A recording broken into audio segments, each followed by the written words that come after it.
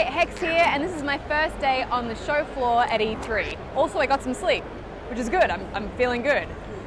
We've had some really great interviews today, particularly with DICE, who are working on Star Wars Battlefront. It was really incredible to hear about all their experiences. They had full access to all the props from LucasArts. Can you imagine? Also, I got to ride a land speeder. Well, I didn't get to ride it, but I sat on one that was like, it was a prop, but still, it's pretty cool. Also, I've had hands-on with a couple of games. I played Assassin's Creed Syndicate. Now, every time I play an Assassin's Creed game, I feel like it's going to be exactly the same as the last one, and I'm going to hate it.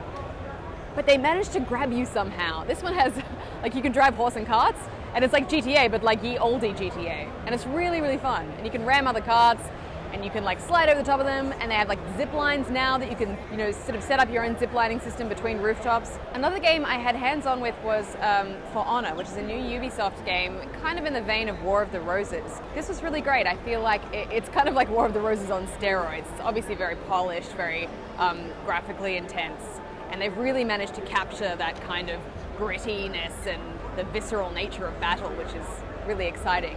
But they've also made it a little bit more accessible, I think, for people to learn the way you can use that kind of blocking and parrying in the combat and really kind of get those close quarters, tense fights happening. So that was really fun to play and get a sense of. That said, I think it's also going to be one of those games that people will master and become really, really good at. So I'm excited to see where it goes, and I'm really excited for it to come out. We have more still to come. I'll check back in with you tomorrow.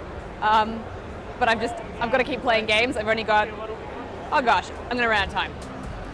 I'll check back with you tomorrow. Bye.